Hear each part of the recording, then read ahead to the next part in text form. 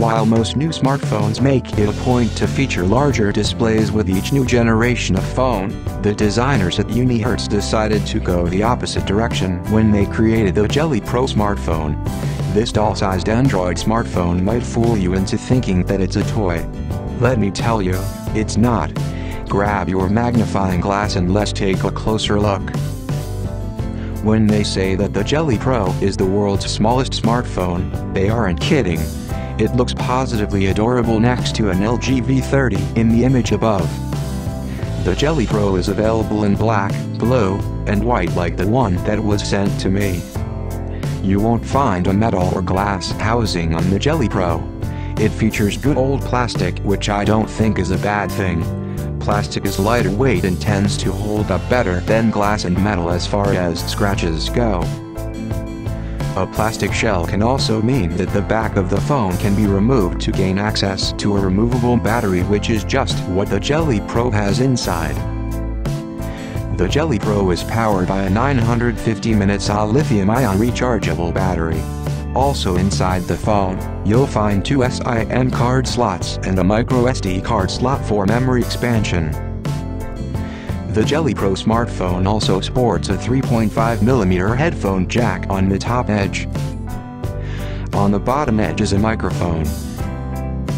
And the power button and micro USB charging port are located on the right side of the phone.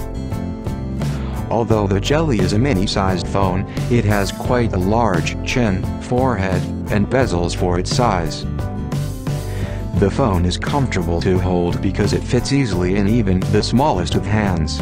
It also fits in the girl pockets in my jeans, which I love. The Jelly phone feels solid and is able to survive my crushing Gadget ear squeeze test without surrendering. However, I do hear faint rattling when I shake it, which comes from the volume and power buttons. The Jelly's touchscreen display is an eye-squinting 2.45 inches diagonally. Tapping icons and scrolling isn't a problem, but reading text can be a challenge. Surfing web pages using the Jelly phone doesn't provide the best experience either because you constantly need to scroll the page to read more text.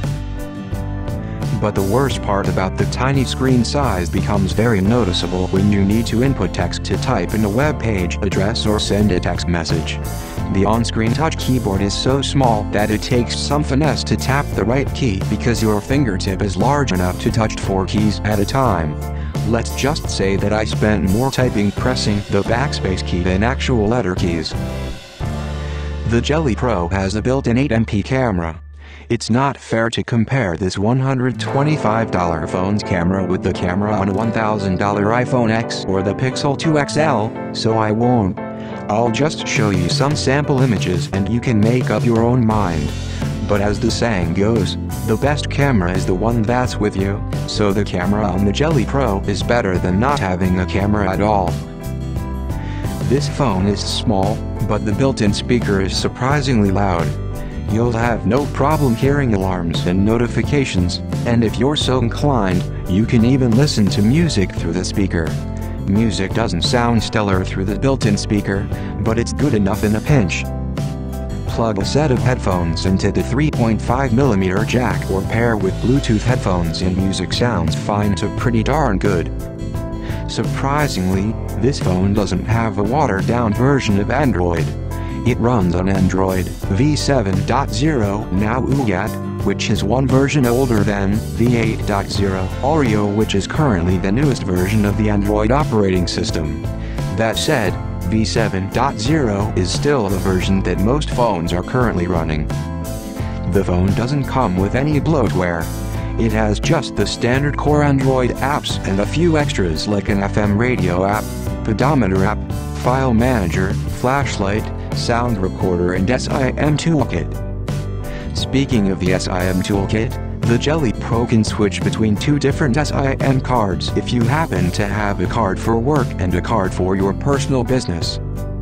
I've had the Jelly Pro for almost a month, and in that time the phone has received at least 2 updates, which inspires confidence that this phone will have support going forward. I've had the Jelly Pro for almost a month, and in that time the phone has received at least 2 updates, which inspires confidence that this phone will have support going forward. I have no complaints using the Jelly Pro to make and receive calls.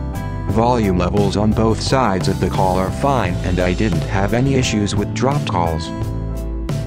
The Jelly Pro has a cool little LED battery charging indicator on the front of the phone that glows red while charging and then turns green after the phone is fully charged.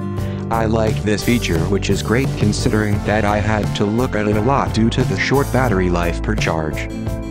If you don't do anything at all with the Jelly Pro, you should be able to make it a full day on the charge. But if you're using the phone to make calls, send texts, surf Instagram, etc., you'll be charging the phone halfway through the day, if not sooner. The size of this phone is my favorite feature, mainly because it fits in the front pocket of my snug jeans and I forget it's there, unlike my Pixel 2 XL, which sticks 2/3 out of the back pocket of my jeans. The Jelly Pro is a cute phone and people will ask you about it when they see you using it. It's also fun to use as long as all you really want and need to do is to make and receive calls with it. Although the Jelly Pro is considered a smartphone, you probably won't want to do a lot of smart things with it.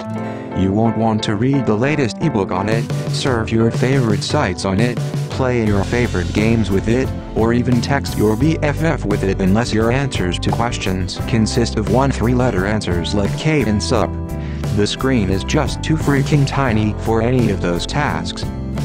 I'm not saying that it isn't possible to do all those things with the Jelly Pro smartphone. I'm just saying that you probably won't want to if you have adult-sized fingers and older eyeballs like me. In a world full of phablets, it's refreshing to see an alternative like the Jelly Pro. Testing this phone made me remember the early days of cell phones when I could carry one in my pocket without worrying that it would fall out. The Jelly Pro is the perfect little phone for people who only want to make and receive calls or want a vacation from a real smartphone.